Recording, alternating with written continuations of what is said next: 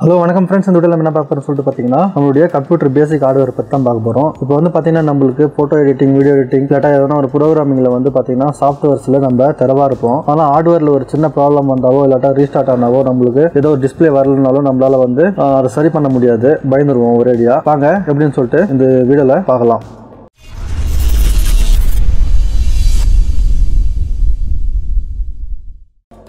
இப்போ வந்து பார்த்தீங்கன்னா நம்ம CPU வந்து பார்த்தீங்கன்னா இப்படி தான் இருக்கும். இந்த CPU வந்து பார்த்தீங்கன்னா முன்னாடி 2 USB கொடுத்துருப்பாங்க, அதுக்கப்புறம் ஆடியோ வீடியோ ஜாக் கொடுத்துருப்பாங்க. அதே மாதிரி பார்த்தீங்கன்னா பவர் பட்டனு, இது மாதிரி பவர் பட்டனு, பவர் இண்டிகேட்டரு, அதுக்கப்புறம் இது மாதிரி ரீஸ்டார்ட் பட்டனு, அதுக்கப்புறம் பார்த்தீங்கன்னா முன்னாடி நம்மளுடைய CD டிவிடி ரைட்டரு, இது மாதிரி தான் நம்மளுடைய ஃப்ரண்ட் பேனல் வந்து இருக்கும்.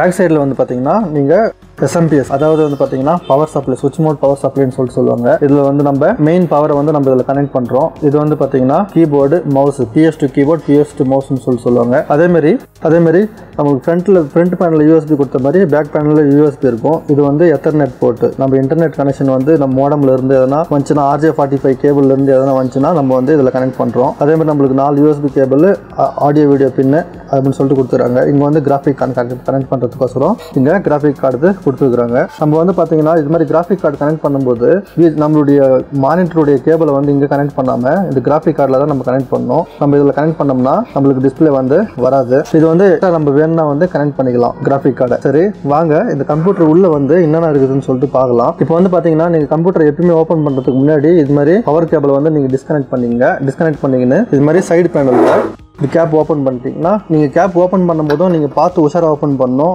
எந்த பக்கம் வந்து போர்டு இருக்குதோ அதுக்கு ஆப்போசிட் சைடு தான் நீங்கள் ஓப்பன் பண்ணணும். இது மாதிரி நீங்கள் உங்களுடைய CPU ஓப்பன் பண்ணிவிட்டு இதில் வந்து எல்லா காம்பனன்ட்ஸை பற்றி நான் உங்களுக்கு க்ளீனாக எக்ஸ்பிளைன் பண்ணிடுறேன். அதுக்கப்புறம் உங்களுக்கு உள்ள ஹார்ட்வேரில் என்னென்ன ப்ராப்ளம் வந்தாலும் அதில் என்னென்ன எப்படி சால்வ் பண்ணணும் என்றதையும் நான் வந்து இதில் வீடியோவில் உங்களுக்கு தெரிவிச்சிடுறேன். இப்போ வந்து பார்த்தீங்கன்னா இது சுவிட்ச் மோட் பவர் சப்ளை. இது வந்து பார்த்தீங்கன்னா நம்ம எல்லா CPUவில் இருக்கிற கனெக்ஷன்ஸ்க்கும் வந்து இதான் நம்மளுக்கு பவரை வந்து சப்ளை பண்ணோம். நெக்ஸ்ட் வந்து பார்த்தீங்கன்னா இது டிவிடி ரைட்டரு.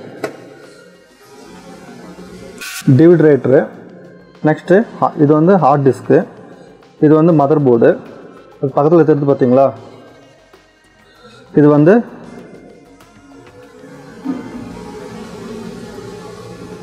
ரேம் வந்து இங்கே கனெக்ட் பண்ணிக்கிறோம். இந்த ரேம் ஏன் யூஸ் ஆகுதுன்னு சொல்லிட்டு பார்த்தீங்கன்னா, நம்மளுடைய டெம்பரரியாக நம்ம இப்போ எதனா ஃபைல்ஸ் ஓப்பன் பண்ணும்போது டெம்பரரியாக ஸ்டோர் ஆகிறதுக்கோசரம் இந்த ரேம் வந்து யூஸ் ஆகுது. இந்த ஹார்ட் டிஸ்க் ஏன் யூஸ் ஆகுதுன்னு வந்து பார்த்தீங்கன்னா, பர்மனெண்ட்டாக சேவ் பண்ணுறது, நம்மளுடைய ஃபோட்டோஸ் வீடியோஸ் எல்லாம் வந்து பர்மனெண்ட்டாக சேவ் பண்ணுறது இதில் தான். இதுலேருந்து நம்மளுடைய OS, அதாவது Windows XP, Windows 7 இது போன்ற OS எல்லாம் வந்து இதிலிருந்து தான் பூட் ஆகும். நெக்ஸ்ட் வந்து பார்த்தீங்கன்னா மதர் போர்டு. இந்த மதர் போர்டு வந்து பார்த்தீங்கன்னா எல்லாத்துக்கும் மெயினான ஒன்று. இதில் தான் வந்து ப்ரொசஸரும் வந்து கனெக்ட் பண்ணியிருக்கிறோம். நம்ம இது உள்ளே தான் ப்ரொசஸர் இருக்கும். இப்போ நம்ம இமேஜ் பார்க்குறீங்க பார்த்தீங்களா, இது மாதிரி ப்ரொசஸர் உள்ளே இருக்கும். அதை எப்படி எடுக்கிறது, எப்படி க்ளோஸ் பண்ணுறதுன்னு சொல்லிட்டு நான் உங்களுக்கு அடுத்த வீடியோவில் ஃபுல்லாக அசம்பிள் பண்ணி உங்களுக்கு காமிக்கிறேன். அதுக்கப்புறம் பார்த்தீங்கன்னா இங்கே வந்து ஃப்ரண்ட் பேனல்லேருந்து கனெக்ட் பண்ண USB போர்ட், USB கேபிள், அதே மாதிரி ஆடியோ ஜாக்கு, அதே மாதிரி நம்மளுக்கு இந்த கிராஃபிக் கார்டு நம்ம கனெக்ட் பண்ணிக்கிற மாதிரி பார்த்துக்கிறீங்களா, அந்த கிராஃபிக் கார்டு, அதே மாதிரி இந்த CMOS பேட்டரி, இந்த SATA கேபிள். இது வந்து இந்த கேபிள் பேர் வந்து SATA கேபிள், SATA. இதில் வந்து பார்த்திங்கன்னா நம்மளுக்கு ஹார்ட் டிஸ்கில் ஒரு பாயிண்ட்டும் அதே மாதிரி போர்டில் ஒரு பாயிண்ட்டும் நம்ம இதில் கனெக்ட் பண்ணி வச்சுருக்கிறோம். அதே மாதிரி தான் இதுவும் வந்து SATA கேபிள் இருக்குது. இதுக்கு முன்னாடியெல்லாம் வந்து பார்த்தீங்கன்னா ID கேபிள் சொல்லிட்டு வந்து இருந்துச்சு. அந்த ID கேபிள் வந்து இப்போ ரீசெண்டாக வர சிஸ்டம்ஸில் ID கேபிள் வரதில்லை.